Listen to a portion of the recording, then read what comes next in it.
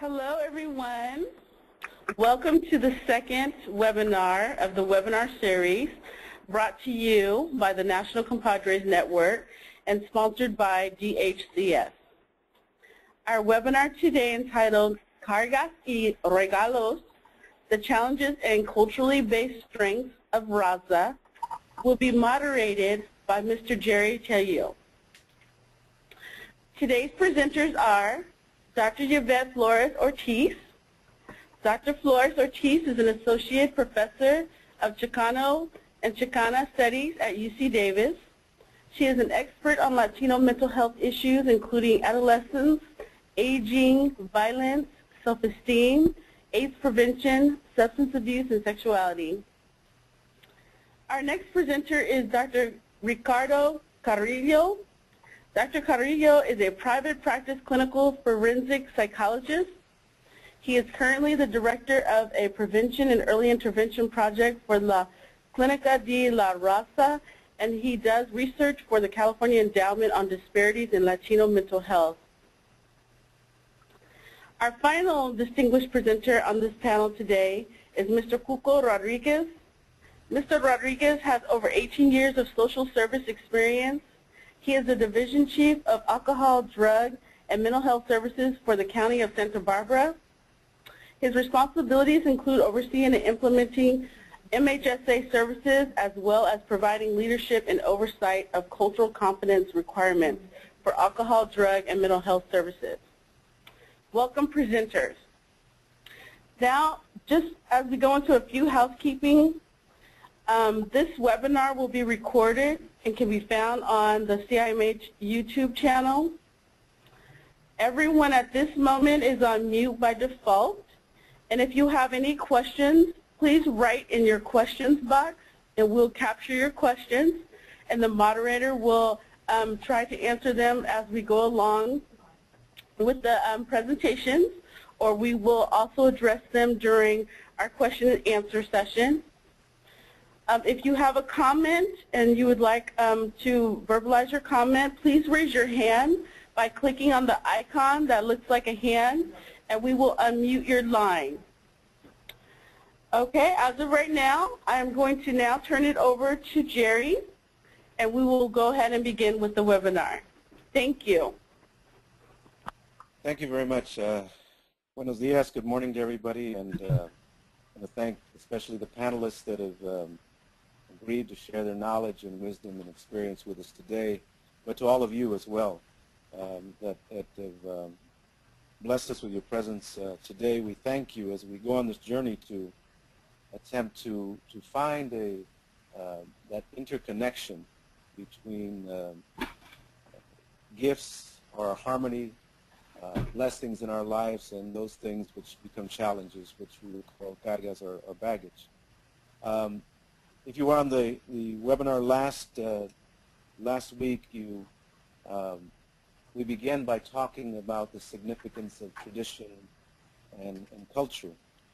And we acknowledge that in all cultures all over the world there was a way of honoring that became a significant part of everyday life. Whether you honored your greater source, whether you honored your relations, whether you honored yourself, you honored the day, the rising of the sun, or the transition to the moon and the earth, the wind, all of those things. And so we want to begin in the way that we've been taught by our ancestors, is to ask for permission and give thanks to all the universe, to all the relations, to all our elders, and we thank them for all this wisdom and traditions and the things that they left us along the way, the sacrifice that they have made in order to allow us to be here.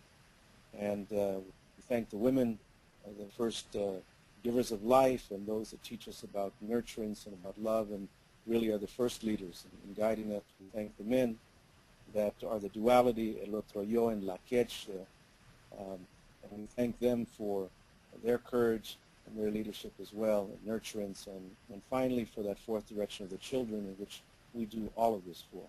And it's said that whatever we do today will affect 7 generations. And so we attempt to do this in a good way, a very humble way. Begin by asking permission in that way, but also saying that we come in a respectful way. And so what we share today is not to judge in any way or say that our knowledge, the knowledge we share, is any better than anyone else's. And because we're focusing on one part of the universe, that which I guess now today we can term Chicano Latino, and we talked about that last week, about the whole thing of names. Names are not part of our culture. It doesn't define us. So we want to begin by acknowledging the collective dignity, love, trust, and respect of all people. And we believe that when all of that comes together, then we have the ability to bring harmony and beauty in our world. So these ancestral teachings that come from all peoples, but last week we went over these, the 4 ancestral teachings that are the basis of everything we do.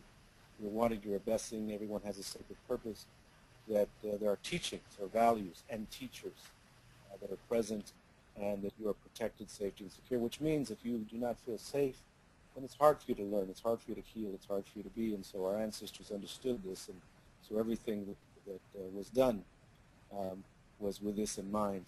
But we recognize the generational trauma too, and last week we talked about that generational trauma that we as a people carry, and it's part of who we are. And historically, even though it doesn't get talked about very much, and really in the history books, that we recognize that the estimates, it says here 20 million, but actually the estimates between 20 and 50 million ancestors of our people were killed, raped, abused, enslaved, and some of those things went on as recently as the 50s, and which in Santa Cruz there were lynchings and things like that. But today we recognize that some of that is still going on in terms of immigration and all the struggles that our people go through today. So, and the digressionary scale of what ends up happening to us, the confusion in our spirit, our identity, anger, the hate, the self-hate, and rage. And this is what we covered last week a little more extensively. So we're going to begin today, very, very blessed to have Dr. Flores with us today, and we're going to talk about that duality, the significance of male and female. And Dr. Flores is going to share her experience and insights in terms of working with the women and girls and the challenges, the struggles, the cargas, if you will, but also the blessings that come from that side. And we'd like to welcome you, Yvette. Thank you very much for all that you do and your work and your example. And I'm going to go ahead and pass the palabra to you. Gracias, Jerry. Thank you, everyone. I am truly honored and blessed to be here in your presence. And as we move on, I'd like to translate the title of this presentation for you. I titled it The Latina, Perseverance, Passion, Power, and Peace as we respond to the burdens and the gifts. And as I do that, I would like to offer this presentation and invoke the blessing from my ancestors. Some of the women you see in the photograph that was previously on the screen. On your left is a photograph of my mother sitting in front of a lion. She is carrying me. She is with child at that point. And I invoke her because to me she epitomized resilience and passion and power and peace. And when she left this plane at 101 years of age, she left a very profound legacy. The greatest part of it being making me a teacher, because she was a teacher in the broadest sense of the word. So what I would like to share with you in this presentation this morning is part of the teachings that she imparted, but also a lot of the teachings that I've learned along the way from my comadres, my friends, and from the two little girls. Okay, you need to move to the front. Everybody else except her.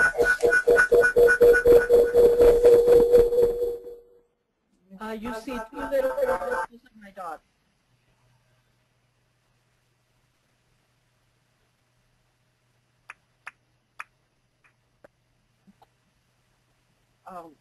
In this particular presentation, I would like to talk a little bit about how we can bring regain and attain balance, how we can create a path for ourselves and get there when there hasn't been a path to balance and to healing and to wholeness in our lives because of the intergenerational trauma that our families carry with us. I'd also like us to think about our own particular burdens as women and to begin to name some of the obstacles and identify the barriers to attaining the balance that leads to mental health. As we move on, in her powerful essay in Telling to Live, Norma Cantu talks about how as Latinas, we often are trailblazers. We have to create paths that haven't been there for us. Because Latinas, despite the fact that in the 21st century, we are primarily U.S. born, we continue to have a large influx of immigrants. And as a result of this continual influx of Latinas from the 21 countries that make up Latin America, and the fusion with the Raza that has been there since before the United States existed as a nation, we have created particular cultural formations that have been influenced by indigenous cultures. There is no label that captures us, and each of us is unique. But collectively, we continue to face multiple sources of discrimination: racial, ethnic, class, gender discrimination, discrimination on the basis of our sexuality and sexual orientation. And on a daily basis, we're faced with structural or systemic macro and microaggressions. We still face under-education, or what some scholars label subtractive education. That is, when we enter the educational system as children, full of excitement and wanting to learn, very often we are pigeonholed and labeled and stereotyped without our true essence of peoplehood that we bring being recognized. And that often in the process of education, we are forced to tear away at the layers of who we are, our religion, our spirituality, our culture, our language, our name. And this creates particular legacies for subsequent years, particularly with regards to education, but also in terms of identity and mental health.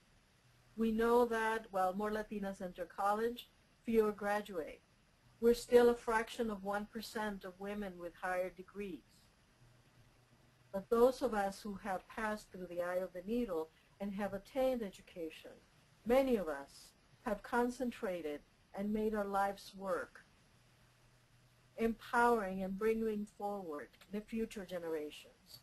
Because part of the legacy of the Chicana and Chicano movement is to continue the struggle for violence, to set a modeling experience for younger generations so that we can carry forward and continue to reconnect with the past to make us strong and make us stronger and make us more healthy. Let's move on, please. As we think about the challenges in general that women face, we need to look at what are the challenges to mental health. Yes, we're trying to move the slide on. Okay. Yeah. There are a number of disparities, as some of you, I'm sure, who work in the field are aware, that while Latinas face a number of adverse circumstances and could access and could benefit from mental health services, Latinas continue to access mental health services at rates that are lower than would be expected. At the same time, studies that have been done find that Latinas have twice the rate of depression as Latino men. They also have very high prevalence of anxiety disorders. They face many situations of intimate partner violence, of sexual violence, of rape and incest, a lot of which happens in the family, a lot of which happens from people they love and trust. All of these experiences result in physical, emotional, and spiritual wounding. For every child and every woman who is abused, for every one of us who has suffered violence, we are embodying not only our own scars, but the scars of the genocide that happened to our ancestors. So the wounding is exacerbated, the trauma is exacerbated by the multi-generational trauma that we carry. Those of us who work with women know that most of women's mental health problems have at their root relationship problems that have to do with the fact that women are expected to be relational beings. Women are expected to focus their love, their attention on others and not to prioritize themselves. This creates an imbalance between the burdens and the gifts. So as mental health providers, we need to understand the cultural position of women within families and within societies so we can understand how the problems that they present are nuanced, not only by being female, but by being female within particular patriarchal context and within larger context of oppression. To simply address the woman's sorrow and her suffering emotionally does not address the suffering of her people, the suffering of her family, because we are collectivists. As women, we often find it difficult to focus our healing on ourselves alone if we are not also focusing on the healing of our families. It is very critical, in my experience, to look at women's mental health from a life cycle perspective, to understand the different needs and demands and expectations that women face throughout their lives. As children, women may be welcomed into a family and their arrival may be celebrated. Other girls are not so fortunate. Other girls have responsibilities sometimes greater than those that their years should command because they may be part of large families, because they have to help their mothers and fathers, because these individuals are working 2 and 3 jobs. So while a collectivist perspective says that we all chip in and we all support each other, growing up in the U.S. context, where individualism is considered an ideal and a norm, a young child may experience conflict between what she's expected to do and what culturally she knows she should do, and what she perceives her peers and others in more distant communities doing. This may be a source of stress. The expectations that sometimes we place on our girls as mothers is greater at times than that we place on our sons. It's also different. In my family, for example, it was believed that women were fundamentally innately strong. So there was an expectation that they would be strong and that they did not need much help. There was a focus on stoicism and a focus on being fuertes, being strong, being the core, the heart of a family. And while this may make sense within a similar cultural context, it may be a source of confusion when one is in a multicultural context. In adolescence, the expectation for girls changes, and there is a fear and a protection of women as they come of age, because most families recall at a cellular level the fundamental sexual abuse that women have experienced historically and begin to overprotect their daughters and begin to fear for their daughter's safety, which can contribute to anxiety in girls. As we know, the task of adolescence is blending of identities, forming a stronger rooted identity. And for women of color and Latinas in this case, this means integrating racial, ethnic, gender, and sexual identities to find a way to get on the right path, el buen camino, which is something that families expect.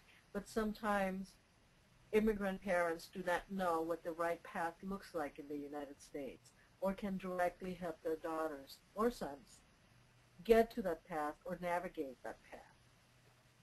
It is very critical to understand that as women of the 20th and 21st century, Chicanas and Latinas also face a number of expectations that are the result of the civil rights movements, of the women's movements in the Chicano and Chicana movement.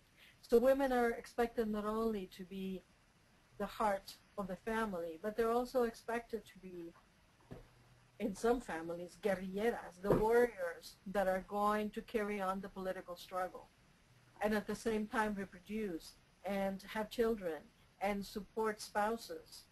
And there is an expected heteronormativity in Latino cultures that can be very problematic for bisexual, lesbian, transgendered women who do not fit the particular molds that have been expected of them, that have been thrust upon them, as it were. So I'd like to call attention to a recent publication. It's a 2-volume series entitled The Essential Handbook of Women's Sexuality, and we can see the picture, hopefully. And this is put on by Prager, and in the 2nd volume, there's a chapter on Latina sexualities in the plural, which I had the privilege of authoring.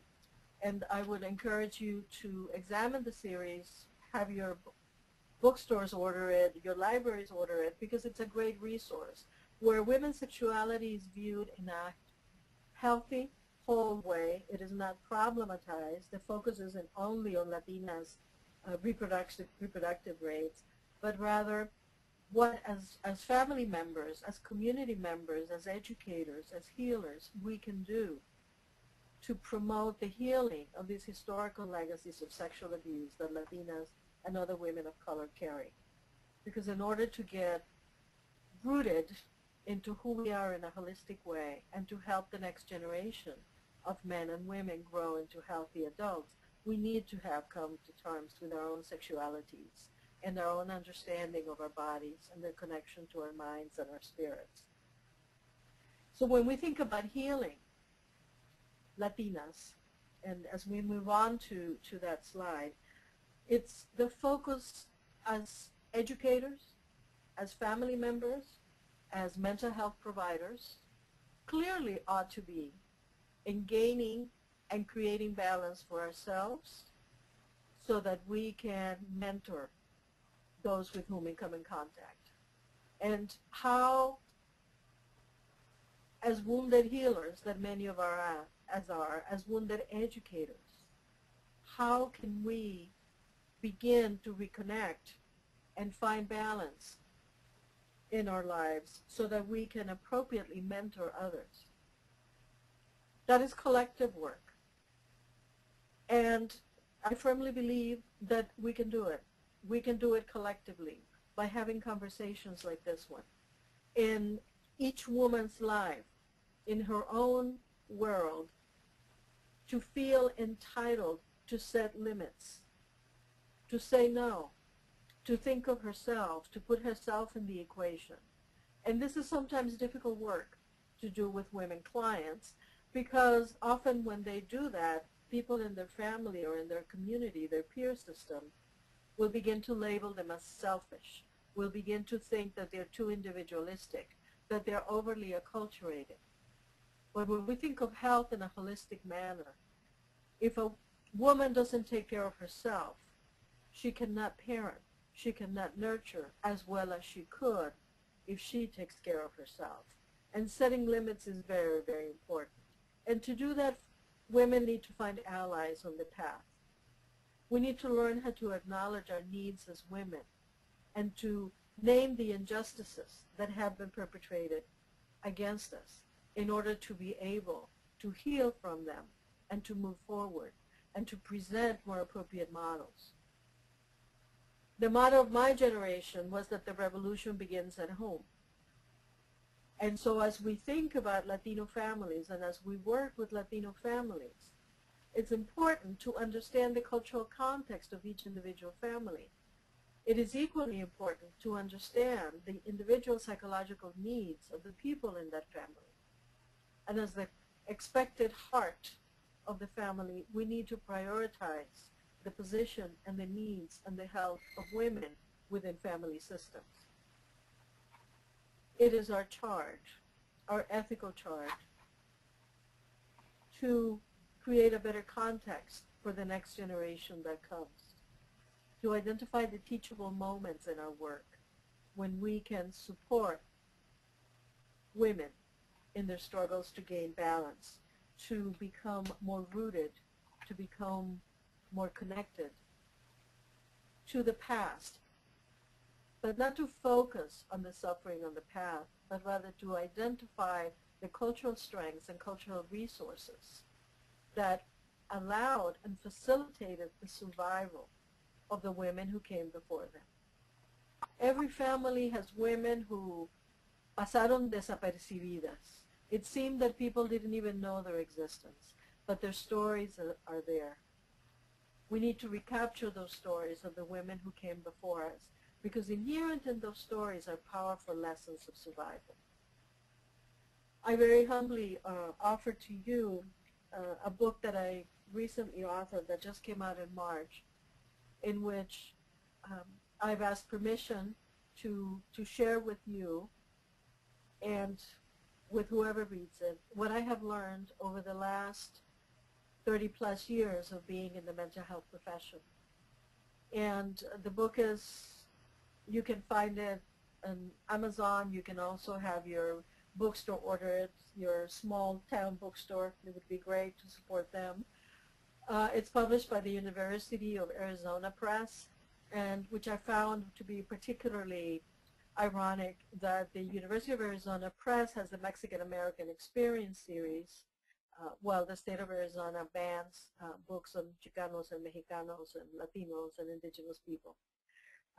To close, I would just like to once again thank you for listening, and thank you for allowing me this opportunity to share some of my thoughts with you. And I give thanks to the Creator for giving us all the strength to do the work that I do. Thank you, Dr. Flores. You know, as you were talking, I was flashing on my grandma, and my mom, my sisters, and even my daughter, and you know, it just brings to mind, you know, the otro yo, the other side. But as you were talking about, you said sometimes, you know, immigrant families, we don't get the opportunity to begin to understand and to deal with things, and so when our daughters then grow up, we're not sure how to deal with it. And I'll just tell you from my perspective, you know, as a father, that you know, I got scared when my daughter became, you know, started becoming of age, because I was not sure. I had not seen how to be with a daughter, and it stirred when she says, "Hey, Dad, I want to go out, and this guy's going to take me out." It was you know, this fear came in me, and I was wondering, where did this come from? You know, I mean, now I know that, you know, there's some genetic memory, some genetic fear, some generational stuff going on there, but you know, but without that awareness, you know, what do parents do, and how do they get stuck, and how do they pass on either the sometimes the baggage unknowingly, you know, and so I think that this is important, this dialogue and this awareness, and us being able to open up the dialogue to all of us, and especially the mental health practitioners that see families, that see a lot of adolescent young girls that supposedly are acting out or getting in trouble or depressed or whatever the symptomatology is. Underneath that, many times, as you mentioned early on, is the whole relationship aspect. So I really appreciate, you know, you opening various avenues of, you know, of thought, so that we can begin to explore this, and it should be an essential part of what any practitioner, anyone that's working with familias consider. Thank you, Jerry. I agree, and I think that as the Latino population ages, because there are a number of us who are baby boomers too, it creates an opportunity for those of us, particularly elders in the field, to emphasize the importance of the storytelling, which you so masterfully and beautifully and sensitively do, because that's one of the ways in which the younger generations can get this history that they're not getting in the schools, that is not in the books, and that they need in order to feel that they belong on this land, to feel that they're entitled to all of the riches that this land can offer, and to strengthen their spirit so that they can take on the challenges that are going to come, because they're going to come. Yeah. Well, thank you, and Dr. Flores will be available at the end of the webinar for questions. If people have questions, she'll be available to answer those questions. I want to thank you once again. now we're going to move on to el otro yo. We say en la quech, the other side, the duality, and we know life is about that duality, about that male-female spirit. And so very, very glad and honored to share today is compadre, great friend, colleague of mine that's been on this road for a long time as well. We've been attempting, for many, many years to trying to find that balance with men and boys, and and I see Dr. Carrillo, really one of the pioneers in this area as well, and really blessed and pleased that you can join us today. Ricardo, you got palabra. Thank you, Jerry. Thank you, Yvette, for that wonderful presentation. Always so eloquent and clear about the issues, mental health issues. And I want to say that what we're attempting to share with you today, my presentation is not my presentation. My presentation is the culmination and collaboration of many men in the United States, in Mexico, and Central America, in the Caribbean, that have been attempting to gather for a long time. The Compadres Network has been doing this work for 25 years, and we have learned just a little bit about what really happens to us as men. And so this is what I'm going to share today, is really more of the storytelling that the men have brought to us in Círculo. We've been meeting in Círculo for 25 years. Círculo is it's not a therapy, but it's therapeutic. It is not religious, but it is spiritual. And the beginning of all of our work begins with a prayer. So I want to offer a prayer as we begin today, an African prayer that says, we pray for the children that have a long way to walk. We pray for the elders that have walked a long way. And we pray for us that have to take care of them both. And so when we're born into a family that appreciates us, that loves us, that cares for us, that understands that we are in fact a blessing, you develop a security about yourself. You know life is good, and you fit in the world. Tienes un lugar. You have a sacred purpose in life. And as a result of that, you learn values that really help you respect, and you develop dignity, and you understand the word confianza. You understand having trust. You're trustworthy. And when it's given with affection, you understand that. You understand the notion that we call cariño. And so you are raised in a very good way, in a very blessed way, in a very secure way. And that really sets the foundation for you to be able to have what Yvette and Jerry have been talking about, which is relationships and interdependence, a way in which people can connect, appreciate, value, honor each other. But when you're raised in situations when you don't receive these gifts, you are raised in an environment where caretakers, your parents, aren't available to be present, can't give you what you need, are poverty-stricken, have not been available for whatever reason, then we run into difficulties in terms of not having the foundation, and we begin to develop ways of relating to each other that really are based on our fear-based living. They're traumatic. We are raised scared. And a lot of the difficulties that Latino men suffer in this environment, and I have worked for many years. I'm a psychologist for 30 years, and I've worked in state prisons. I've worked in psychiatric hospitals, in outpatient clinics, in juvenile halls, in the community. And I've seen our people, many of them, come into treatment, come into consultation, come into looking for some assistance because they're living in this way. The important thing about understanding, folks, is that there is a foundation, and the foundation of living in a secure way is based on having people available to you that are interconnected. We know that in the current psychological theory of attachment, that our central nervous system will develop appropriately and correctly if we are touched, if we are held, if we are attended to. Attachment theory says to us when we're raised and we have a secure attachment, I see you, I understand you, and I'll take care of you. I'll love you. I'll be there for you. And that allows us to have a regulation of affect. It's a very beautiful thing when I see my grandchildren, my grandson, who says to me, Mijo, do you want to go play? And he gets so excited, his eyes light up. Yeah, Grandpa, I want to go play. And we get to the park, and unfortunately, the slides aren't working that day. The swings are under construction, and my grandson says, you know, Grandpa, I'm mad, I'm angry. Why, Mijo? Well, I wanted to play with you, and the slides aren't working. And so he's upset, and then we fantasize and play Pirates of the Caribbean with some sticks, and very quickly he moves into that play time, and then it's time to go, Mijo. And you know how children are. Their shoulders go down, and the eyes get sad, and they get very quiet. And then on the way home, we stop someplace and get him an ice cream, and he says, you know what, Grandpa?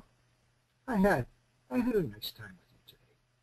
And so that is really an example of regulation of affect. When we have security in our relationships and people love us, we can do that. We have that kind of flexibility to experience all of the rainbow and all of everything in our repertoire of emotion.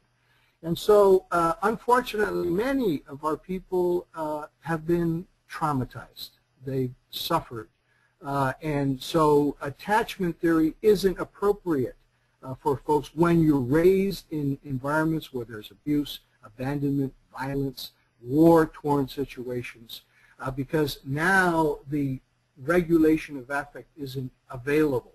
Now people are frozen in their psychology and in their perception and the way they see the world because they're living in fear. They are hyper-aroused. They're having nightmares. They're being attacked, whether it's perceived or whether it's real. For many of our people, whether they're children, adolescents, adult men, immigrants, we have experienced a significant amount of trauma, let alone the fact that we talked about intergenerational trauma, the kind of trauma that people experience in their host countries given the context of the colonialization. We're talking about situations that repeatedly happen. So they affect our functioning, and we're living not in the cortex, not in the ability to have emotion and compassion and empathy, but we're living in a survival mode. The limbic system is what's hyper-aroused. So the intent here is for us as mental health practitioners to understand theory, understand attachment, and understand where our folks might be. So part of our assessment strategies, our understanding, and we will speak briefly about that. Our process to understand people is not a diagnostic nomenclature or a way to look at somebody in a label form, but really to try to make some sense out of who are you, el conocimiento. And in that conocimiento, I get to know whether my client, my compadre, is suffering from limitations in his attachment style. So just like Yvette was eloquent in explaining the issues for women, men come with these difficulties. Many men that have migrated to this country have migrated under situations historically. We can go back, to the 19th century, La Revolución de Mexico, people coming over, the Bracero movement, all kinds of different ways. These days we've got people coming from Central America that are evading and avoiding war-torn situations, repression, discrimination, targeted. Their lives are being targeted because of the war and the repressive that's happened there. And then they're violated coming across the borders and then ultimately coming to the United States. So we're talking about complex trauma. We're talking about people that have, for this generation, the generation before that, have experienced civil wars, have experienced horrendous psychological war-torn trauma that they bring with them. Our people, our young people, are the military. If you take a look at the military in the United States, the people that are serving are poor whites, Latinos, African Americans, some Asians, certainly lots of Filipinos, people that have come and migrated and believe in this country are serving the country. My children are all involved in the military, and I've seen the impact of multiple deployments on folks. And the same grief and loss and abandonment and neglect and unavailability happens when people are incarcerated. We know the statistics that our prisons and juvenile detention centers are filled with young men, young black and brown men.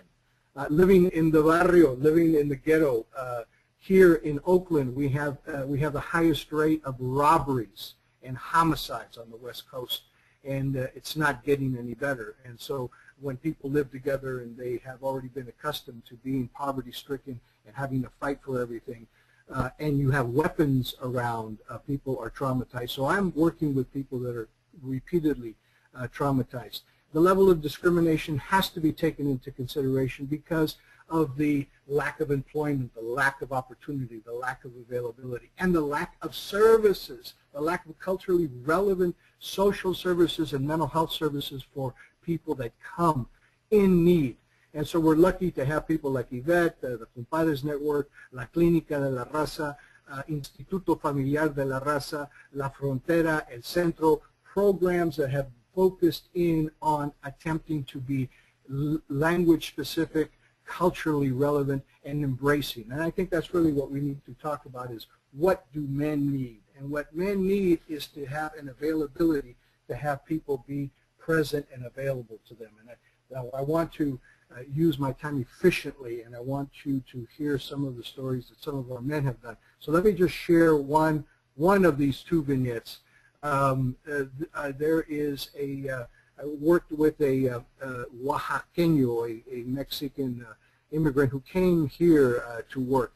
And he came into therapy because him and his significant other were having difficulties. He had already been unfaithful one time in the relationship, had been chemically dependent, was alcoholic, using a little bit of cocaine.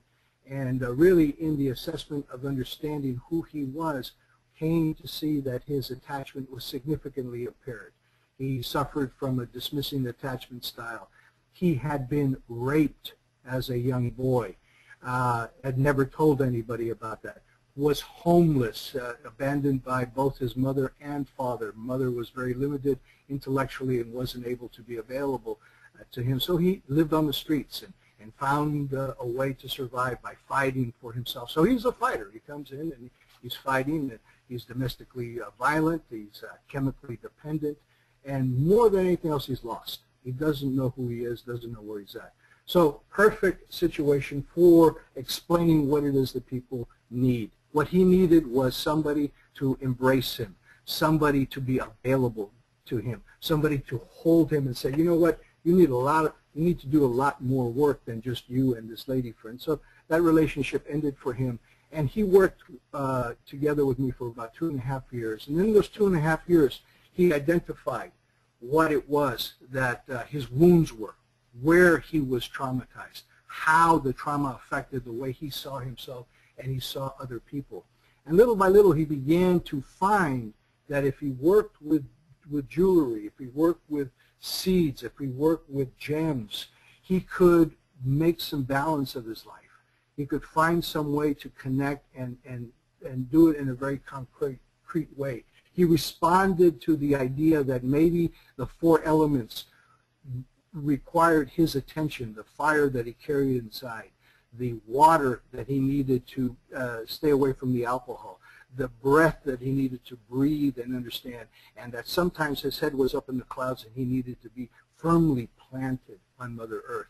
And so he began to develop relationships with the elements. He began to have prayer time for himself. He began to have some meditative quality, and he put all of his energy into his work, his artwork. And now he's running his own business. He's looks like he's going to marry an American gal and get his citizenship attended to. But more important than anything else, he's a very active member in our San Jose Círculo. So what I want to do is I want to share with you. Hey, Carlos, let me just because I'd like to just you know, the case that you just shared really is a beautiful example of, because you mentioned embracing, and nothing in your presentation had anything to do with shame or guilt or anything like that, but embracing.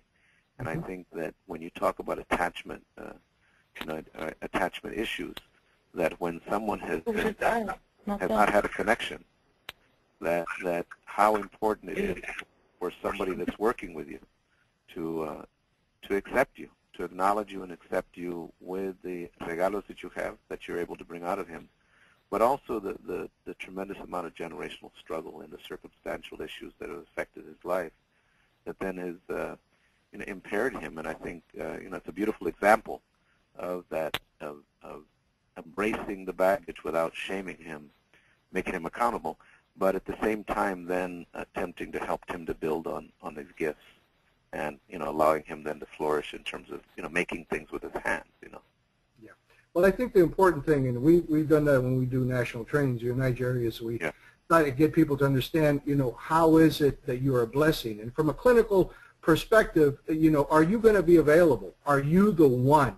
Are you the one clinically that somebody who comes in to see you can count on, can share with you the trauma, the pain, the shame, the guilt, the vergüenza, whatever it is that they're experiencing without that judgment?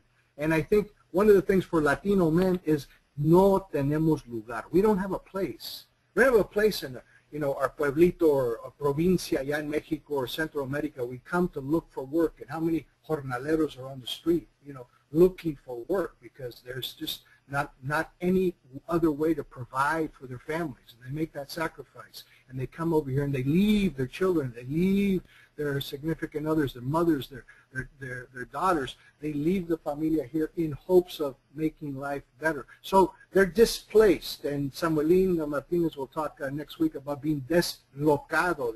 That's what drives us crazy, the disconnection. And this is just normal migration, let alone add war-torn situations on to that where you didn't even fit in your family of origin, or you come from a country where brothers fought against each other, and so and you haven't had an opportunity to process that or understand it. So I think it's crucial that we give men their place, that we understand them, and I think conocimiento is crucial for us to do that. Really get to understand who this person is, what's their story, how they got here, how their family life, and Yvette and I have done intergenerational work of the families. We can move on, where we really understand the family patterns of the kind of abandonment, neglect, abuse, chemical dependency, how it impacts somebody else. And so the history of the family, the history of the colonialization impact how we see ourselves and how they see themselves. So that then now men can choose, do I want to continue to be chemically dependent, domestically violent, and abandoning my kids? Do I really want to do the same thing that my father did to me or that my grandfather did to me?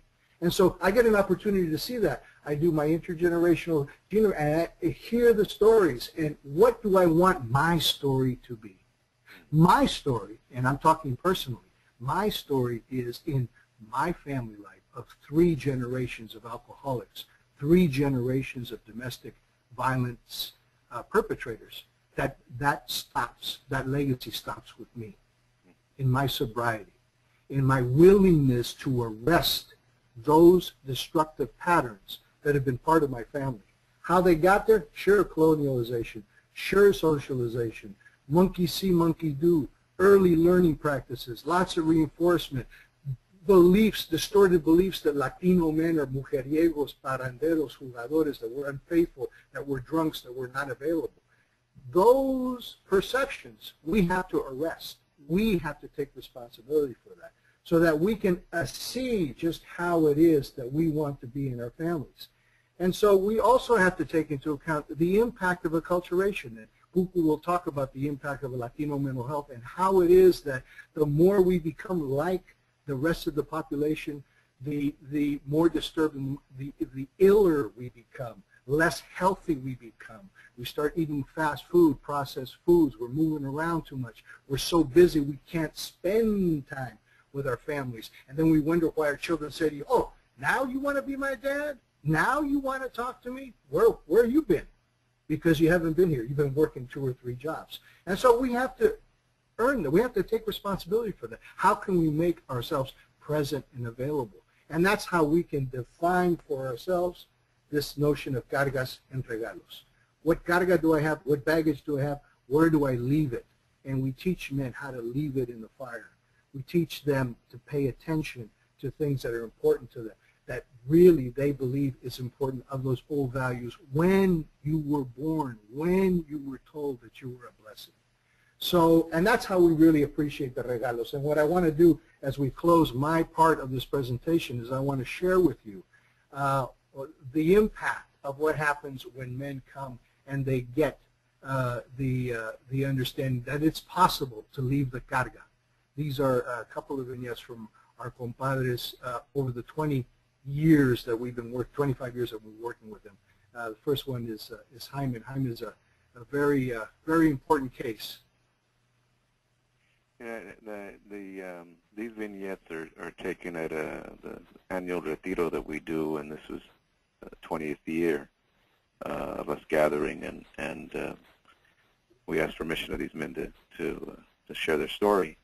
And this was after a couple of days of gathering and of doing ceremony and sharing cargas and regalos and doing all of that. And here's a couple of the oh, wait a minute. Let's see. We can get this to work.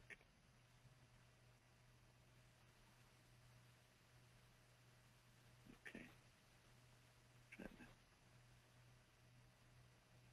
Technical issues there.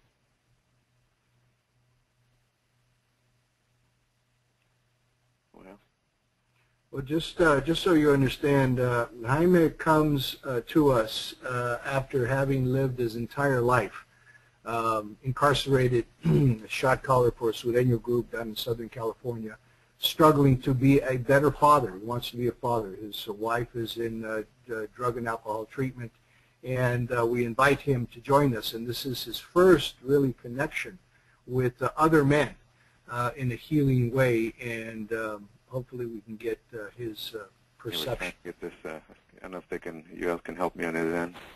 See if we can. Yeah, just momentarily we'll go ahead and get that rolling. Okay, all right. So, and just to share that you know, we started 25 years ago. A number of men gathered because we were very distressed by what was going on in our community, and especially as men, as Chicano, Latino, Native men, we were very distressed that we were hurting a lot of our families and hurting a lot of our children. And so we decided to come together and gather. And Ricardo and I called to a bunch of other men, and at that time it was kind of a new thing. People could not understand why men would want to gather. What are we gathering for? If we're not going to drink, we're not going to party, how can... but we did, and that became a whole process of healing and development.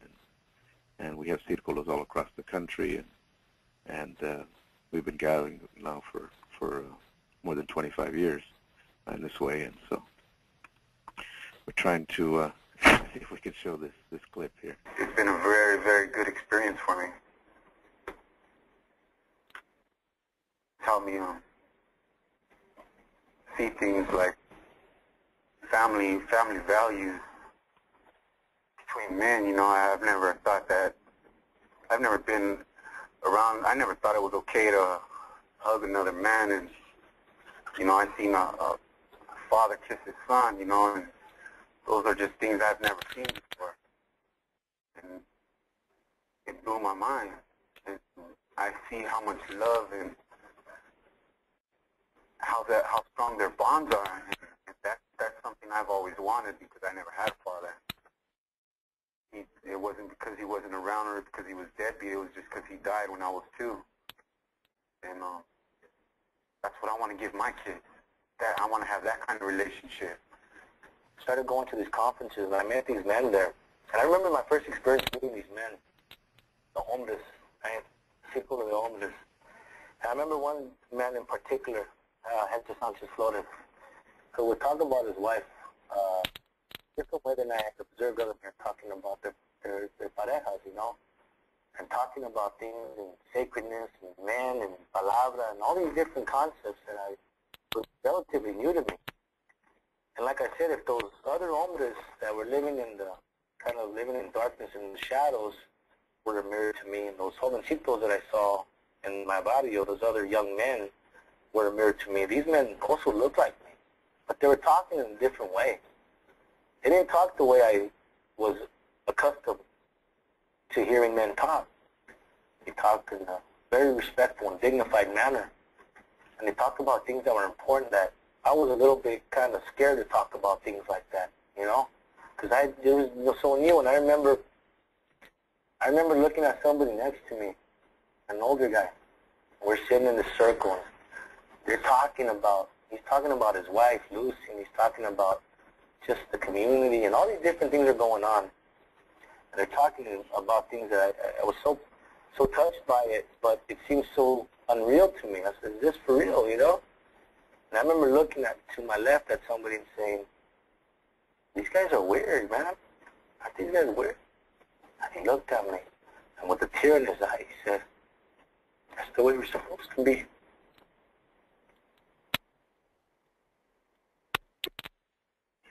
And that was my, that's the way we're supposed to be. We're supposed to be good men.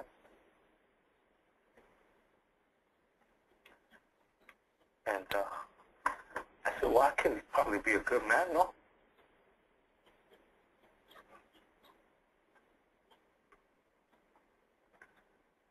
And so that began my road in my introduction to the Círculo de Hombres.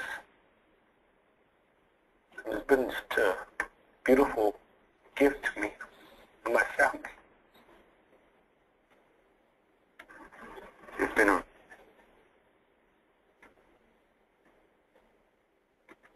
Hold on, I have to give him back the presenter.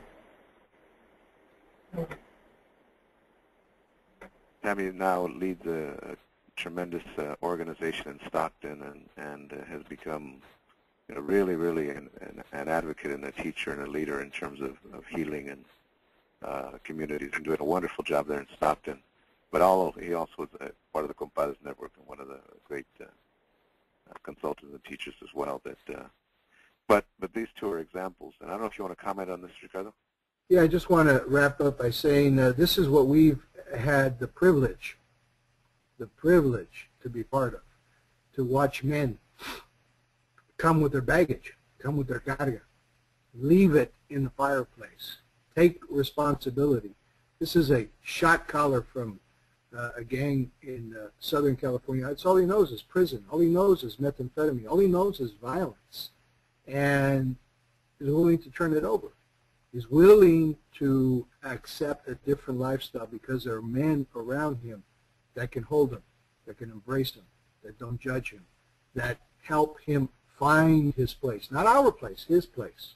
Finds his place in the world so that he can arrest what he's been living with all of his life. So thank you for the opportunity to compartir, to share with you, and you know, we invite men to come to our retreats. We invite men to participate in our circles and to continue to do the healing necessary. Él es Dios. Thank you, Ricardo. And I just want to mention, you know, also Ricardo and I co-authored a book in terms of healing men as well, and men of many different cultures. We co-authored with a whole number of other authors from different ethnic backgrounds as well. You want to mention that title, Ricardo? Yeah, the book is Family Violence and Men of Color. We have two separate publications. The last one's 2010, Springer Publishing Company, and you can find that on Amazon.com. Okay, thank you. So now we're going to move on to one of our other compadres here, and who met a long time ago in Santa Barbara. He was running programs there, and now is also one of the leaders in community and teachers, but also, you know, works in the mental health system as well, and is helping to guide some of the movement there.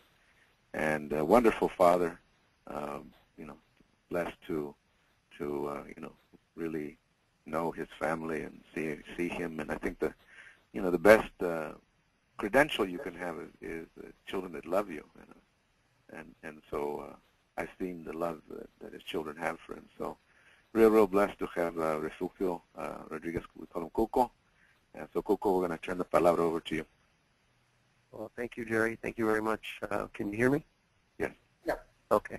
Well, thank you all. It's a pleasure to be here with you all and to be in such good company of the presenters that are here. So I think, as Jerry said, I actually currently work for County Mental Health here in Santa Barbara County as the Mental Health Services Act Division Chief and the Cultural Competency Manager.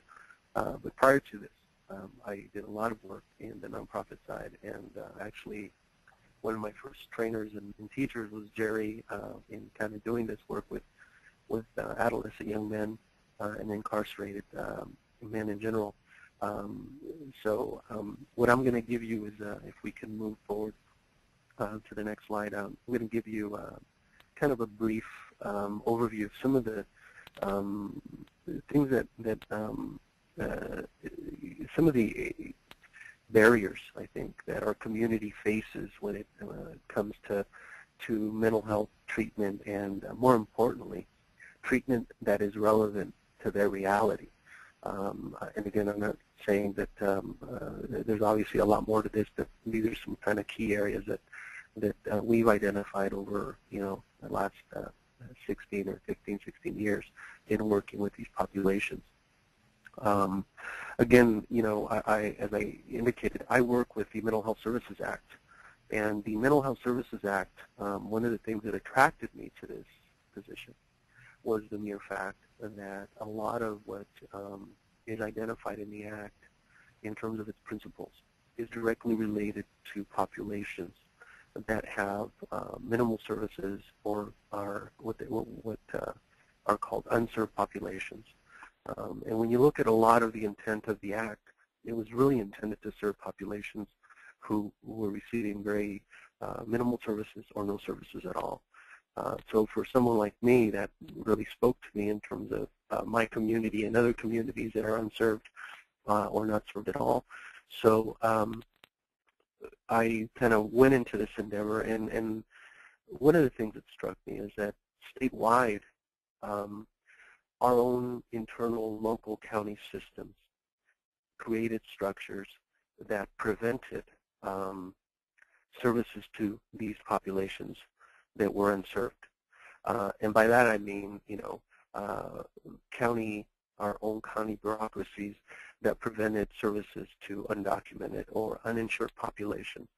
So despite the fact that here we had a funding stream that provided the flexibility that didn't exist in our existing Medi-Cal funding opportunities, instead of allowing that flexibility to afford, you know, to help us serve and do creative things, our own bureaucratic process kind of prevented us from doing that. So I think I want to point out that that's really one of the examples that I have, that our system is really so ingrained in kind of its own process, and in more of a cookie cutter kind of approach to things, is that we don't even realize that within our own system it goes beyond just saying that we want to expand services to certain populations.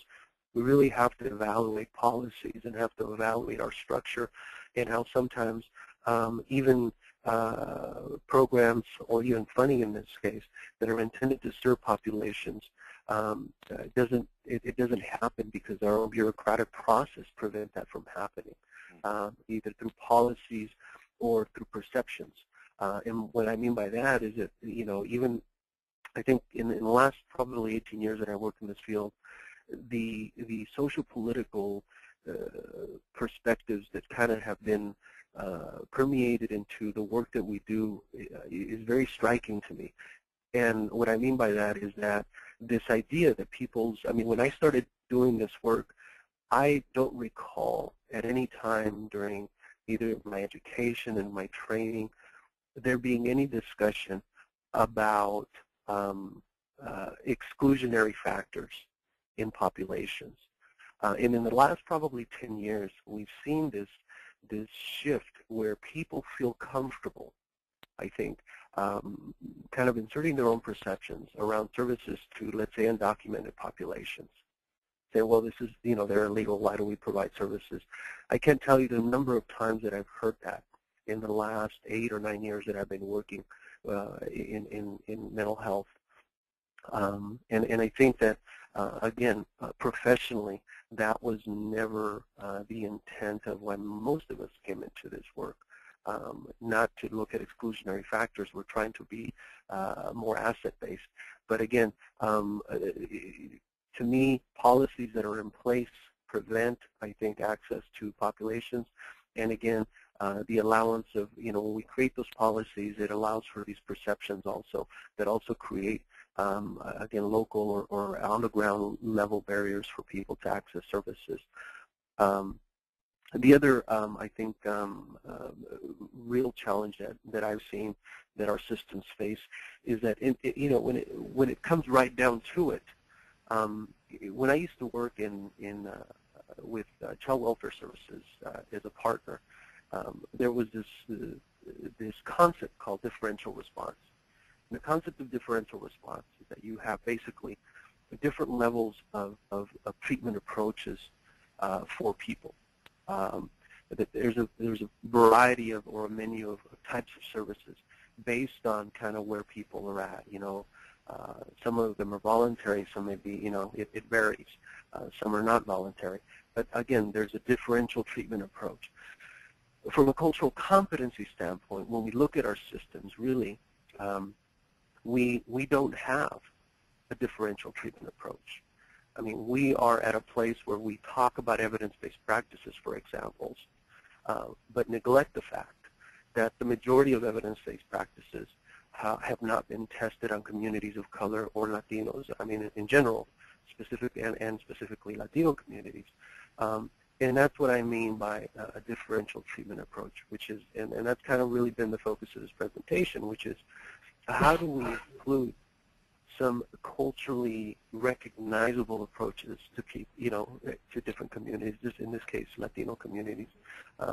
In most cases, we don't even have a specific ethnic-specific assessments, again, which is very, very critical because that will help you at least identify those differences or those values that might be assets or those items within, again, the individuals that we're working with that might be deficits, if we so choose to label them that way. But more importantly, identifying those assets is very key. And again, most of our systems lack even ethnic-specific assessments. And the final thing that I want to point out is that, to me, we have moved in our system to this whole electronic health record system. And one of the interesting things is that a lot of counties have done that, and we're probably at a variety of different places within that process. One of the things that struck me is that, as I said before, I was from the Ethnic Services or Cultural Competency Manager for our department. We were on a conference call one time, and we were talking about expanding or trying to develop an ethics-specific assessment, and a very large county indicated that their electronic health record system did not have the capacity to accommodate that specific need. And more importantly, the system that that county was utilizing is being utilized through many counties in the state. So here we have, again, an electronic health record system that does not have the capacity to allow us to grow in the development of an ethnic-specific assessment and collect ethnic-specific data in that respect. It's very telling in terms of the way that we prioritize something as important as data collection. And more importantly, the significant investment that we have made in electronic health record systems. And again, there's been absolutely no consideration made to ethnic-specific issues. And again, it creates a significant capacity problem. We would never, go ahead. I think what you're stating really is the major issue, that the systems and the therapeutic interventions and the approaches, and you even went into how educational institutions prepare you or don't prepare you for doing your work, are not ready for the multidimensional aspects of ethnic population, and specifically when we talk about Chicano, Latino, Native populations. We in the last webinar talked about the whole multicultural aspect of our identity, the whole differences. Yvette and Chicano just talked about the different levels of trauma, generational trauma, a whole number of things that have no place in terms of consideration presently in our system. And if we're using our ability to track and document as the basis for either accepting something or not accepting something, then are we, if we're talking about Cargas and Regalos, are we an asset to somebody's mental health or a population's mental health, or are we more a barrier? And I think that's exactly what you're pointing to. Yeah, and more importantly, I think a lot of us that have been doing this, for some time realize that the challenge or the dilemma that we find ourselves in is when we are requesting services that look a different way, or we're requesting any change in the way that we do things. The first response is, do you have data? And here we have a situation where it's kind of a catch-22. We have, again, a dependence on a system that everybody is utilizing, but there is absolutely no way of collecting significant data that's important to us to justify the existence of different approaches. Yeah. So it kind of creates a catch-22 for us. So if we can move on to the next slide. Oops, I'm sorry. Oh. Okay.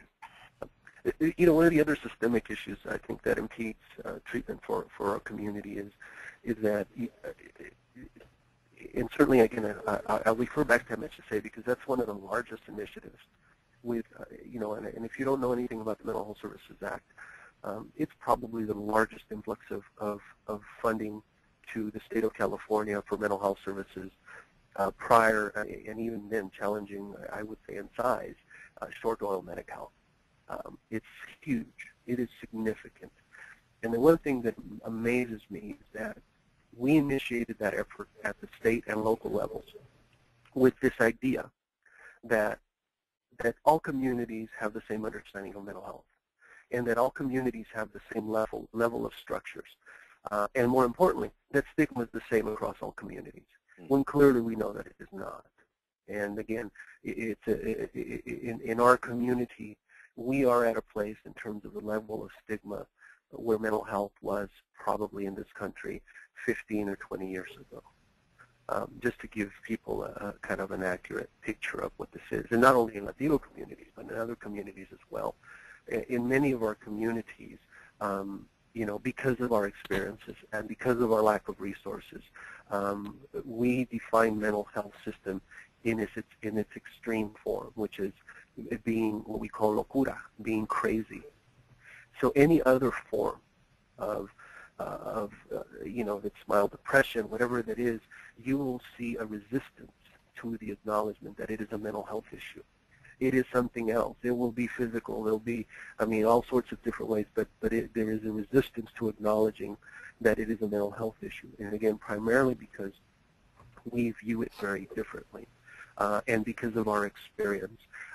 So the reason I point that out is that if we are going to develop effective approaches in our communities and across the state, we really have to engage many Latino communities as well as other communities, provide outreach and provide education so that we both understand that we're talking about the same thing, or that we are providing information about when we say mental health, what we truly mean by that. Because right now, we are having two very different conversations, and our community is certainly reluctant to even come in for services because of the level of stigma that exists.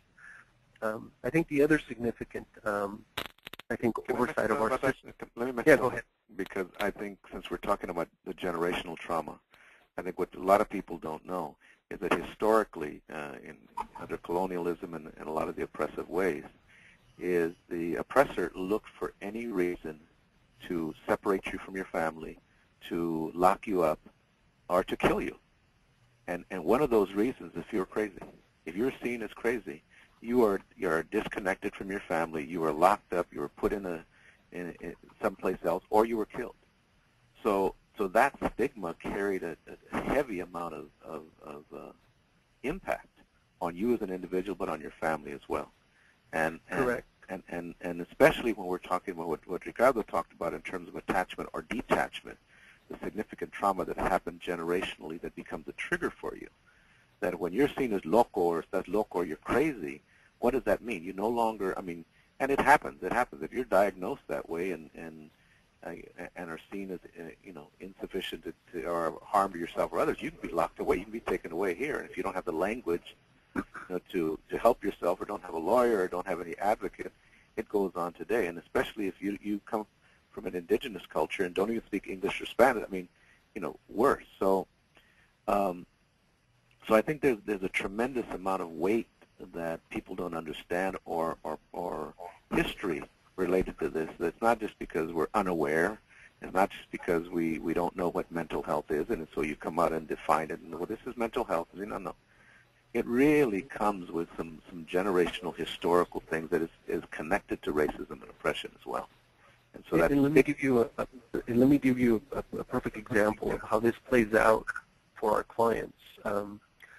I work with a lot of single mothers, Latina single mothers, who may be documented or undocumented, but the fear is still the same in terms of why they do not access mental health services. And the number one fear that they have is that they feel, the perception is that if they are diagnosed with a mental health issue, that they will lose custody of their children.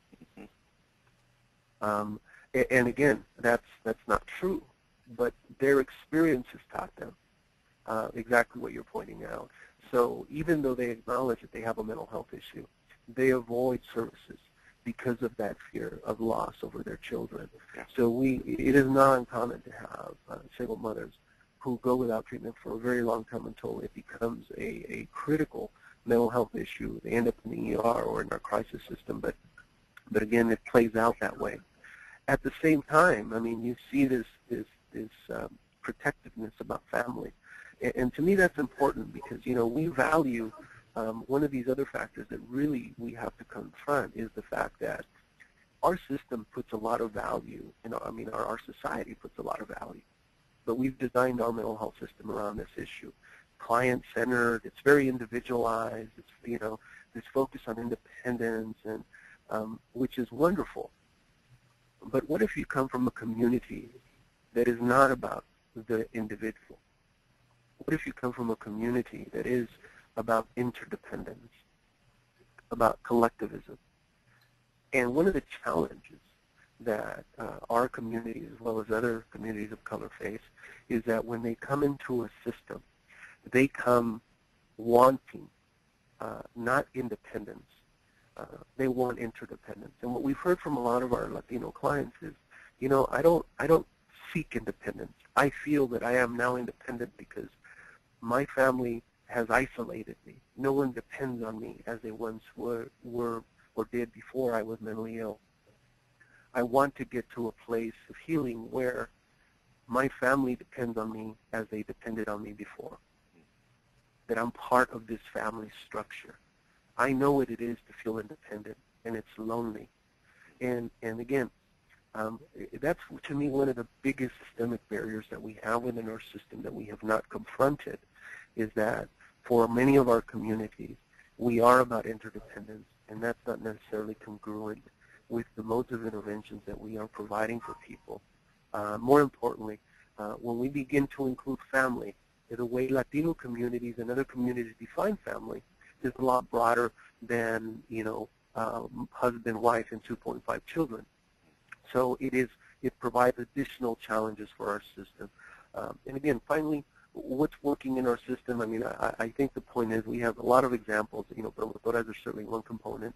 And I think you've heard Jerry and Ricardo and Yvette talk a little bit about, La Cultura Cura and some of the other interventions that National Compadres Network is providing, as well as, the work that I did with, and you heard Sammy around Joven Noble, working with high-risk Latino males, kind of redefining the concepts of manhood.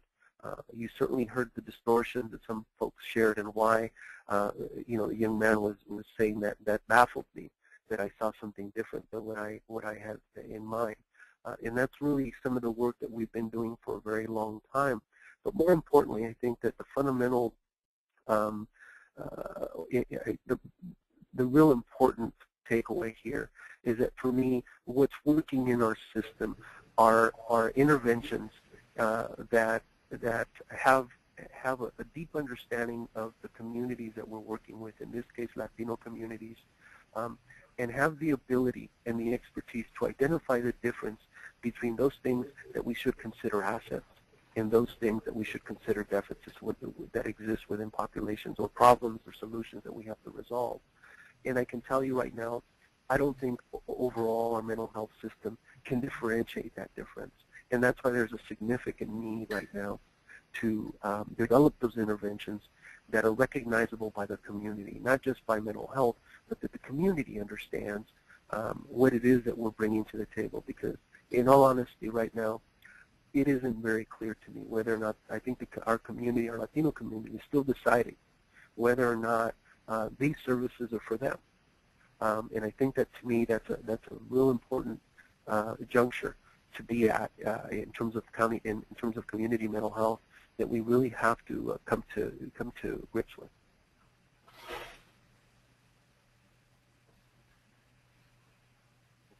Jerry? Yes. Anything you want to add? Or? Well, no, I just, I think what you mentioned is so significant in terms of, and it really, last week we talked about identity, and that the first lesson for me with my parents was acknowledgement. We were told that when you go in somebody's house, you got to acknowledge everybody, kiss and hug everybody. When somebody comes to your house, you tienes que, levantarse, get there and acknowledge them. And when we go places, we have to greet, just that acknowledgement.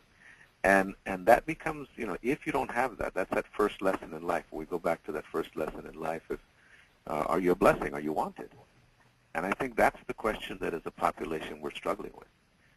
Are we seen? Ricardo mentioned, do I see you? Are you the one? Do people see us, to really see us in who we really are? And I think there's been such a dichotomy in terms of the discussion and trying to fit us in to, if you will, evidence-based practice, or even a model of looking. And the way we've looked at really dealing with, if you will, minority or ethnic populations has been really a black-white paradigm, looking from an African-American point of view, or from a European Western point of view, and the point of view of other populations is kind of layered on that. And I think what systems have done is attempted to do a quick fix, and so they take materials. You talk about outreach and education, take materials and we translate them, right? And they just translate, and so they're linguistically understandable, maybe, but in terms of cultural base, in terms of value base, in terms of spiritual base, they're not, and sometimes they cause more confusion. And so we then provide bilingual translators, but we train the translators and we train the providers in a Western way of looking at this. And so basically there becomes more confusion. And again, in the digressionary scale, the first thing is confusion. So you get somebody that looks like you, that speaks your language, but is telling you something or treating you or giving an intervention that feels weird. It doesn't feel right. And it doesn't help you. It doesn't help you in terms of your balance. And I think so the systemic shift has to be significant, and especially when we look at the demographic trends here. We look at the demographic numbers, especially in California, and look at the numbers, young children. If we really want to deal right with the population, we're increasing at a significant number. I saw a number yesterday on the other side that we now have more Latinos in federal prison than any population. We've surpassed any other population.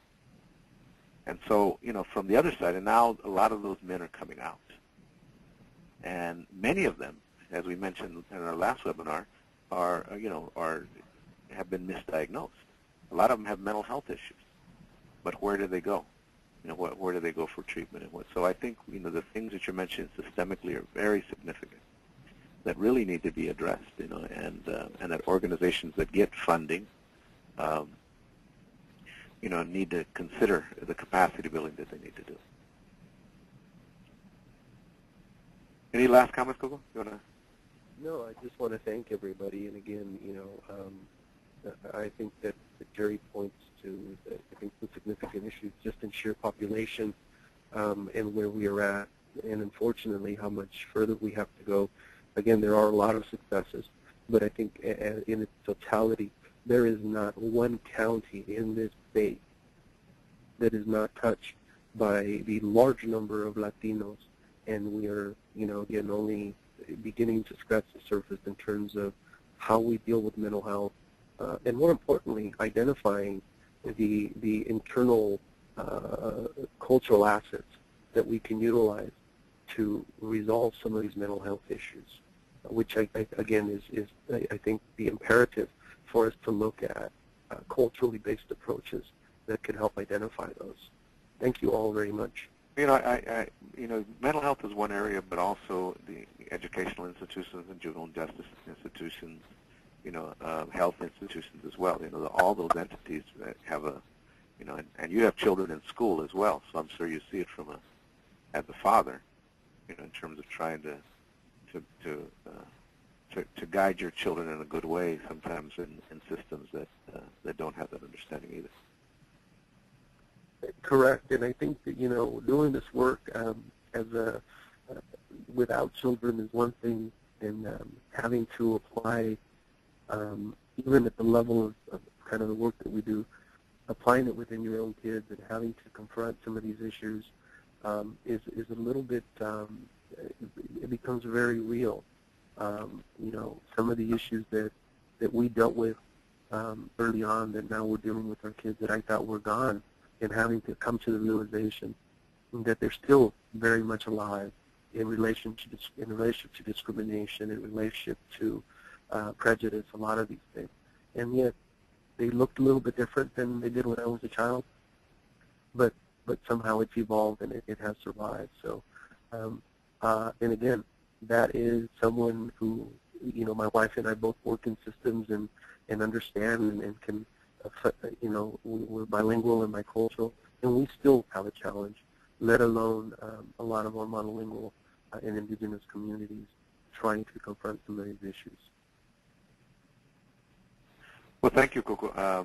Hopefully you can stay around for some any questions that come. What I do want to do is kind of summarize a little bit about what's been shared, and we've specifically chosen to talk about women's and men's issues because we recognize that there sometimes are challenges that are very different, and wanted to really give lugar and give space to the reflection of the female spirit, and because we recognize that the cargas, the baggage that continue to go on, and it's another layered thing, if you will, and so that the struggles that men will go through and the struggles that women go through, and then girls and boys, and then what Yvette brought up was very significant in terms of gender identity and your own identity, the multiplicity of identities that women struggle with and that men struggle with, and finally, how do we deal with that in a system that sometimes doesn't know how to identify us even. It doesn't know, even the forms are not large enough and don't have the categories. So even we have to, sometimes we have to check Hispanic, which is, a lot of us take offense to that term, or we become another. And so I think when we're talking about the entryway of people into services, those are some systemic barriers, if you will, the systemic cargas. I think on the other hand, there have been some inroads, and there are a number of counties that are attempting to do some work. I know I mentioned last week that we're doing some work in Merced there with the county mental health system. Sharon Jones guides that over there, and there's been some work in Santa Cruz County as well. Jaime Molina and some of the work there that goes on, and we'll talk a little bit more about those next week. Also in Salinas, that the real creative work that's being done, funded under the endowment, of bringing to light the community healers as well. So, talking about the restauradores, the people that know herbs and know, we have a tremendous historical legacy of healers in our culture. that before any systems were present, we had and we still have. We still have, use probably remedios, the remedies. That we'll talk about those next week a little bit. But we want to then go to the questions and see if, Sharon, I don't know if there's any questions or any questions from the audience. I can't see them up here on my screen, but to see if there's any particular questions that people have asked. Yeah, we have some great comments come through and questions. Let me back up. Let's see. One of the questions we had was if the book was in Spanish. This is to Dr. Flores Ortiz. She's still on with us? I don't know if she's still on. I'm not sure. I'm not sure if it is in Spanish or not. But I would imagine that it will be soon, because it's really focused at Latinas, and we recognize the bilingual nature. If I would suggest you write to Dr. Flores and yeah, and ask that. But even the book in English, I think, would be is valuable.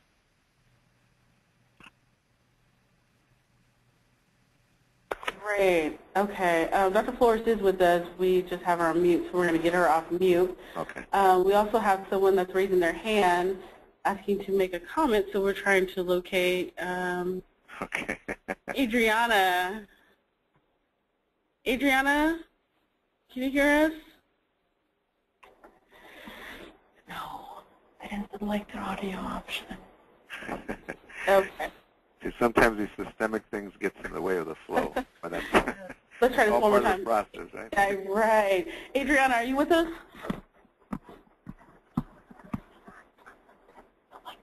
Okay, maybe not. We'll keep working to see if we can pipe Adriana in. She had a comment. Another question that came about was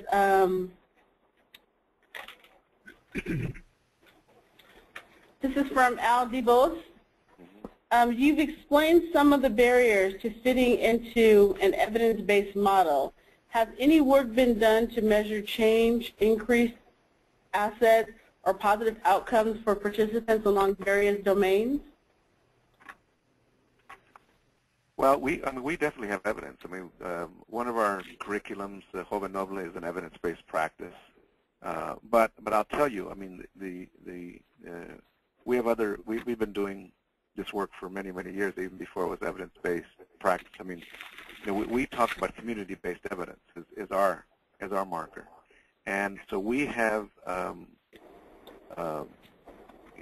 evidence on a whole number of domains, from self-concept, from stress level, from family relations, from behavioral changes, and self-worth level. So there's been many domains that we have measured, and actually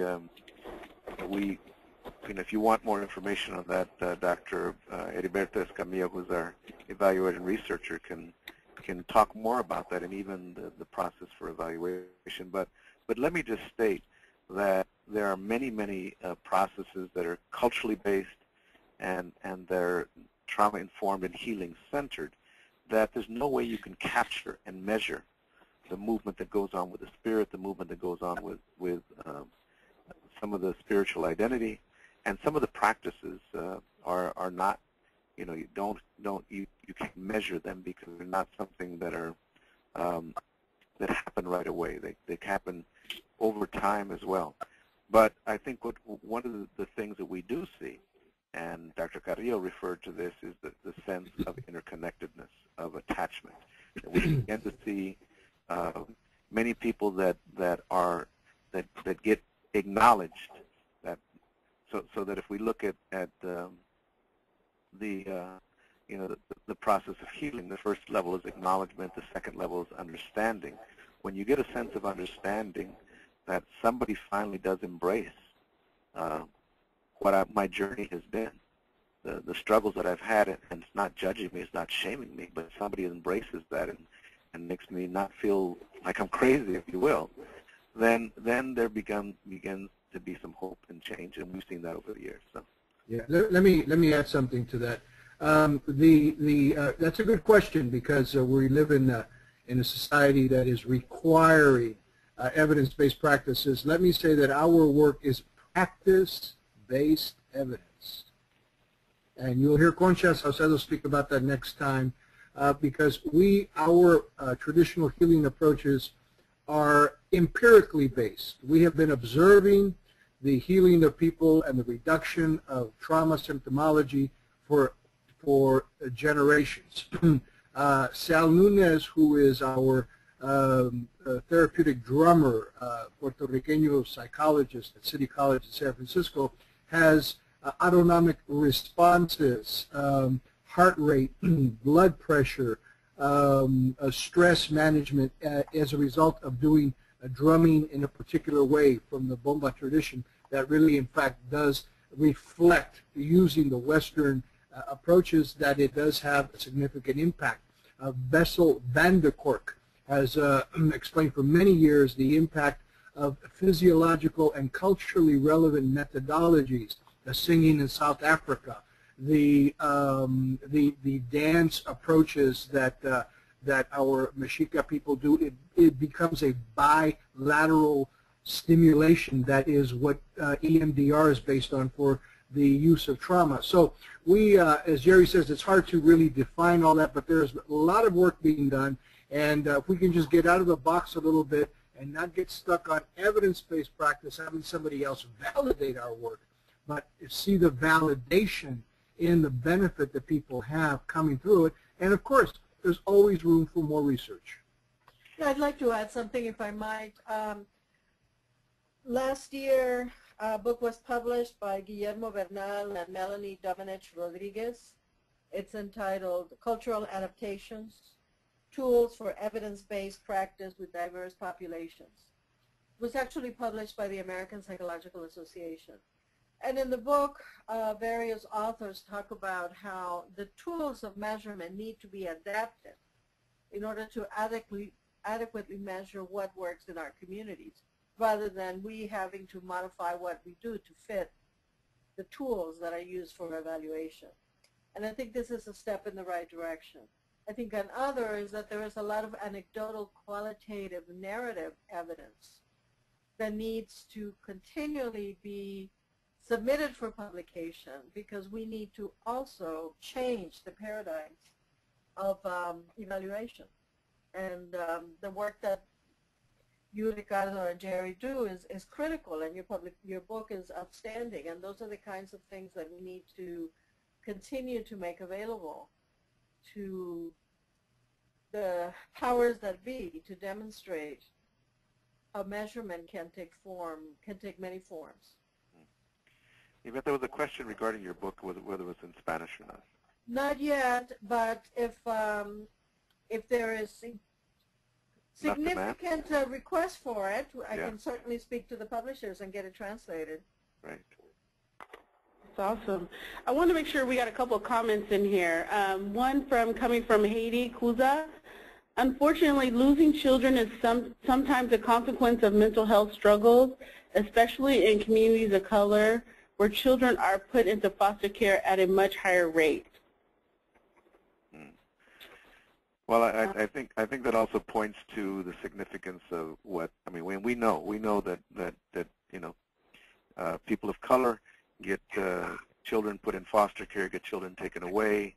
We get young people incarcerated, higher detention rates, all of those things. And now when we layer immigration on top of that, deportation. So, and if we look to what Dr. Carrillo was talking about in terms of attachment and connection, well, all of those, definitely are traumatic events that definitely impact populations. And a lot of times there's not the adequate amount of attention that is placed on the impact of those disconnections. And even the women that come over here sometimes without their families. We were at a community meeting, and a woman spoke up and says, that she had to leave Mexico to come here because her children were starving. Yes. And there was a compadre was coming over, and he had work for her over here so her children could survive. And so she came over every year thinking she was going to go back and bring the children. And now 10 years had passed, and now her son that was 2 when she left was 12. And she said he just got here last year. And she says, but I don't know him. I don't know who he is, and how do I connect with him? And I don't know the system here because I'm afraid, and who's teaching him are the kids on the corner, and I don't want him to get into gangs. And what they and he's acting out in class, and what they're doing is they're sending him to anger management, and he doesn't understand any of it. So, you know, I mean, this is the whole aspect of detachment and what happens to our children, and what she was afraid of is exactly what Cuco said. If I go for services, they're going to take my kid away from me, and they're going to deport me. So I think, you know, the question is a very, very valid question, and something that needs to be considered when we're working with our population.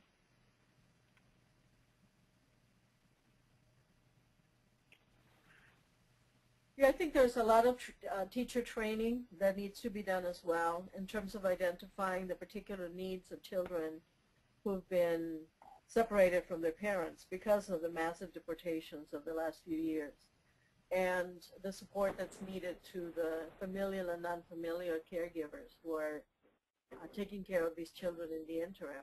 And I don't see any systematic effort being done to provide support for the teachers and instruction to them of what the issues are that the children are going to be facing, which leads to mislabeling and misdiagnosing of children. Yvette, can you speak a little bit to the impact of mothers, you know, with children that, then, you know, the accusation is often that they're inadequate, and the threat of their children being taken away or even being deported? Absolutely, and you know, the disempowerment that's been mentioned in terms of coming to a new system, the losses that one is grieving for what was left behind. Many of immigrant women are single parents, separated from their partners for whatever reason, and to deal with systems that they do not fully understand and be labeled by these systems as being inadequate when there are no specific criteria being given to them on what it consists, what adequate parenting is in the United States. Yeah. Issues of discipline, what may be considered discipline that could be viewed as constructed as abusive. You know, psychologists labeling a child parentified when he in fact is a parental child who's assisting the parents. There are multiple ways which lead to mothers feeling alone, disempowered, blamed, very often feeling very shamed because they're not doing it right despite the best efforts. And that certainly contributes to the high rates of depression and anxiety that women carry. Jerry, I have a couple more questions that have come through and a few hands that have raised, and a few other comments. And I want to make sure that we get all these in within the next 12 minutes. Okay. Ron has written us and said that there's been some excellent points made from each of the speakers, and that also these presentations need to be ongoing education forums in many communities. I wanted to make sure you guys got that information. We had another great question that came from Anne Marie that was along the lines of EBPs as well. Let me see. We are aware that the EBPs are not relevant to treatment ethnically diverse populations, and staff are reluctant to conduct pre- and post-outcome measures. As a result, some are looking at other funding streams outside of MHSA to fund ethically responsive treatment interventions. How do we influence the county policy creators that we got a little freeze here, that have lost sight of the currently created practices? Anyone have a feedback for her? Are you still on, Cuco? I don't know if Cuco's still on. Well, I think you're right. I think that what's happened is that other funding streams are coming through to address, you know, the health and mental health issues of populations, and I think that's good. I think, but you know, we've also seen some very creative ways of using the innovation dollars, mental health innovation dollars. Like I said, in Merced, you know, they've stepped up and seen the significance of providing, you know, culturally based, culturally competent services, using community partners, and creating, building on resiliency in communities. So there are flexibility in even in the mental health dollars now. It's just that communities and particular jurisdictions have to step up and recognize the need. I mean, obviously, if there's continues to be more issues among a population, then there's some distress that's going on. And I think that instead of incarcerating our youth and stigmatizing our families, we need to provide services and treatment for them. Great. One more question, and then I'm going to turn over to Adriana and also Elizabeth Robles. But another question coming from Ron. After starting with policymakers, funding leaders, who are the next level of leaders to share this information? Well, I think the community first of all, and I think the practitioners, because the community has a great influence on what goes on, and the community needs to recognize first of all, and that's what we're doing. We're doing a lot of capacity building with communities, but educational institutions. I mean, in terms of the schools, that Yvette mentioned, the schools is very significant because the schools really become the central point for a lot of the referrals. A lot of the referrals to the children, a lot of the referrals to parents, and they become then the central place where many of the distress is recognized and then triggers a whole lot of other things that goes on as well. But I also think there are other funding sources, and that in criminal justice systems needs to be reoriented, and again, we changing some of the criminal justice process to understand the mental health needs of populations that have multi-layers of stress is very significant. I don't know if you want to. Jerry? Yes. This is Cuco. Okay. I want to go to that question because in terms of where it needs to go and why, if it's MHSA related, it needs to go to the community, and the community needs to directly affect the process. The way MHSA works is that it is the stakeholders that drive this process, those that are being served and those that have not been served. And that's why it becomes really important that as a strategy, that's why I said early on that one of the problems that we had, or challenges that we had with MHSA, was this idea that all communities are at the same place. There is no statewide Latino or African American advocacy organization for African Americans or Latinos. There is none. There is one in for English speakers. It's called AMI. So if you don't have those kind of structures to advocate for your position, then you didn't get a seat at the table and you didn't get your issues addressed. The same thing occurs locally. Because of the level of stigma, because of the lack of organization and resources, we don't have those structures. But that doesn't mean that we can't develop them as a process. And more importantly, when it comes to MHSA, that's really what needs to be happening across all the communities, is that these communities need to be empowered to point out that these services are not relevant.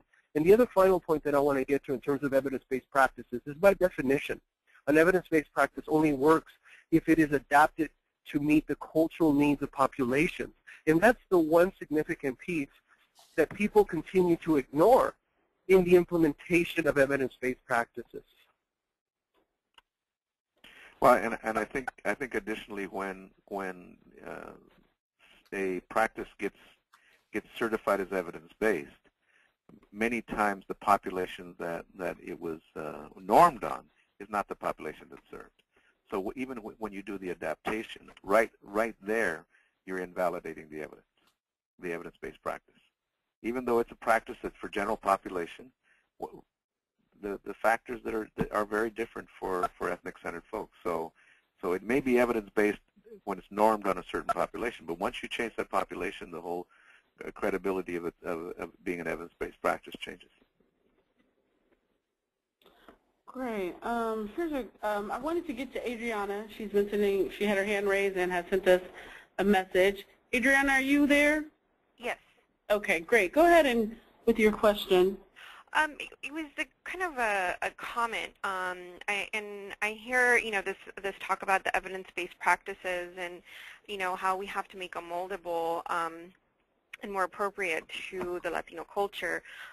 Here at the clinic that I'm at, we're a directly operated clinic, and we have formed a Spanish DBT team, dialectical behavioral therapy, and it's one where we've been able to, where it was originally at Harvard UCLA, they're the ones that opened, that modified it for Latinos, and we're doing it here in Long Beach as well. But I kind of, I hear that at the top it needs to be done, or, that these stakeholders should be the ones to initiate it, but it also can be done at the very grassroots levels, like, like we've done it. And, just as, we have other practitioners here who have started, cognitive behavioral therapy in Spanish, and, putting a Latino twist to it, anxiety groups in Spanish, and doing the same thing. So a lot of it can be done at the grassroots level, but, it would be nice to have more resources, like everybody was saying, that comes from higher up. Mm-hmm. Well, I think I think that all of us need to advocate for what the community needs, and I think that hopefully we get to the place we're not having to adapt and translate, but we recognize that within our cultural realm, we generationally have known about healing and have known about treatment and known about intervention.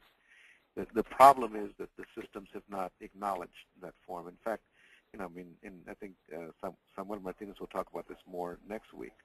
But we're now, including more practices, from the Eastern philosophy more than, even though we have a lot of our own, the meditation and yoga and all of that, and all of those are really good practices. But we have a number of those as well. We know herbs, we know sobando, we know a whole lot of, we have a lot of practices that are intrinsic in our culture that families know, that if we were just to recognize and help water those, they could build their own capacity internally as well. But I recognize you, acknowledge you for the work that you all are doing locally, and I think more communities have to do that. Great, thank you. We have one more question or comment coming from Elizabeth on the line. Elizabeth, are you there?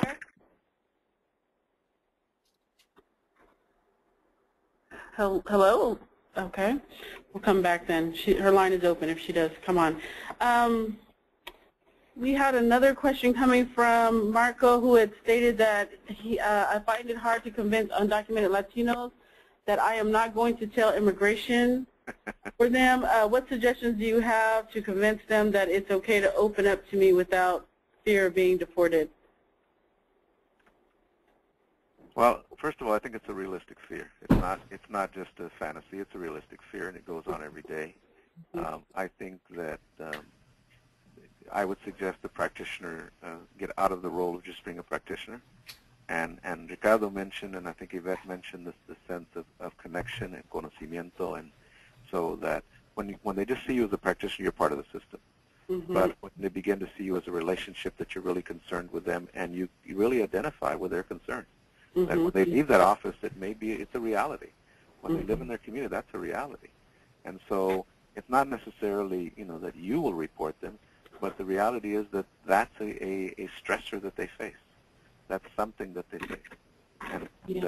And by the way, I've seen it happen in systems where people have said, I'm not going to report you, but then it goes on anyway. So I think it's that personal relationship, it's that connection, it's that conocimiento that becomes the next step. Great. Another question, and I just want to let you know we're coming up on our time, so this will probably be the last question that we can go ahead and send out and ask, but we will work with the presenters today with getting a few of the other questions that we weren't able to get to answered, and then get you the answers via email. But this last question, is there a place to find resources you've used for measuring change, or where to find articles? Well, I think all of the presenters here, have resources that if you contact them, they, years of experience. You also can contact us at the National Compadres Network.com, and we can also connect you. Internally, we have, a whole number of resources as well in terms of what we do. We provide a lot of capacity building, a lot of training around these issues, and are connected to these wonderful presenters who were also part of a larger effort that we're embarking on, not only locally and statewide, but nationally.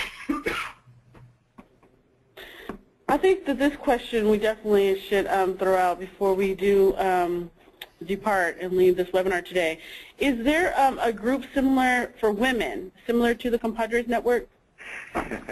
Actually, right now they're in the process. There's a Compadres Network that has been gathering, and for years we have. It's interesting that's asked because we didn't feel that we needed to we didn't feel it was our role to take that on. But there are groups, there are women's groups that throughout California and throughout the country, very strong. Yvette may know some of them as well. But one of the things that the Compadres Network is doing, and they're in the beginning stages of developing, is that they're developing a resource list of women's groups, women's support groups, women's guidance groups, women's mentor groups, healing groups, all of that. And so that hopefully should be available within this year sometime. But that is the process is going on. Again, if you want more information, you can contact us, and we can send you to the mujeres that are guiding that process. Great. Well, Jerry, that seems to be our time. Yes. We'll leave it to you to close us on out. Okay. Well, I just want to thank everybody and really just thank Yvette and Ricardo and Cuco for just for who they are, for the tremendous amount of work. What you heard today is a lot of years of experience, but more than that, real strong commitment and passion for people and healing. And I was really, personally, I just want to thank all of you for spending this time. I want to encourage people to reach out to them, and especially, Yvette has that book. I think it's a wonderful book. And Ricardo as well, his publication. Well, I want to thank all of you for attending, and again, look to December 11th. We're going to have several wonderful presenters as well, talking about remedios and curaciones, or beyond treatment and culturally based healing. Thank you all from CiMH for your support in guiding all of this, and we'll see you next time. Thank you. Everyone, if you could please make sure to do your evaluation as you exit this webinar, we greatly appreciate it. Everyone have a great day today. Thank you. Thank you. Bye. Bye-bye.